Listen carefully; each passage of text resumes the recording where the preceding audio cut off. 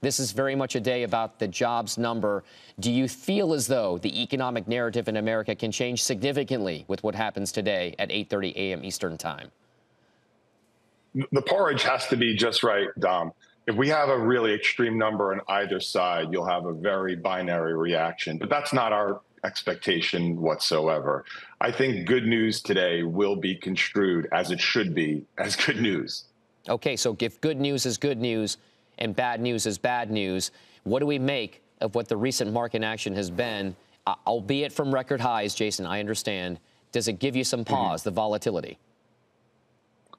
Look, this higher for longer regime is because the economy's on solid footing. Sometimes we on Wall Street overcomplicate things.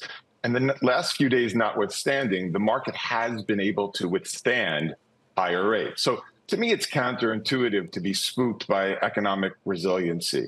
This sticky inflation is a result of what? A strong economy. And what does this portend? I think a Q1 earnings period that's going to, again, beat expectations. Okay, so then let's talk about your word of the day. What is it and why?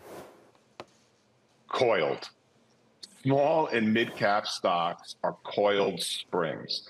These are parts of the market most levered to interest rates. And yes, they will and they have been most volatile, but they have the most upside. So this rotation has had its fits and starts, but this cohort has largely been left out in the cold.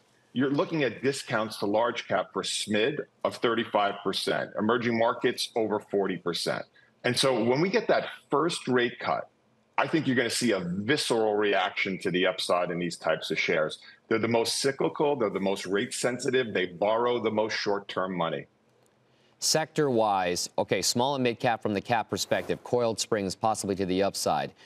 Sector-wise, is it still cyclicals or is it just technology, media and telecom stocks overall, or are there other parts of the market that you think are better off?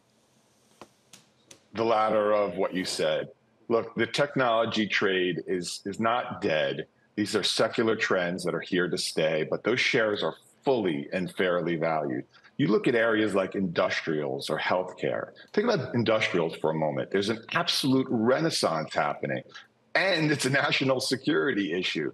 So politicians came around to the fact that we can't be dependent on our enemies for semis. What about being reliant on our enemies for food or energy? So this global supply chain vulnerability has created an immense urgency for economic self-sufficiency. All the onshoring, all the infrastructure spend, it's the perfect setup for industrials.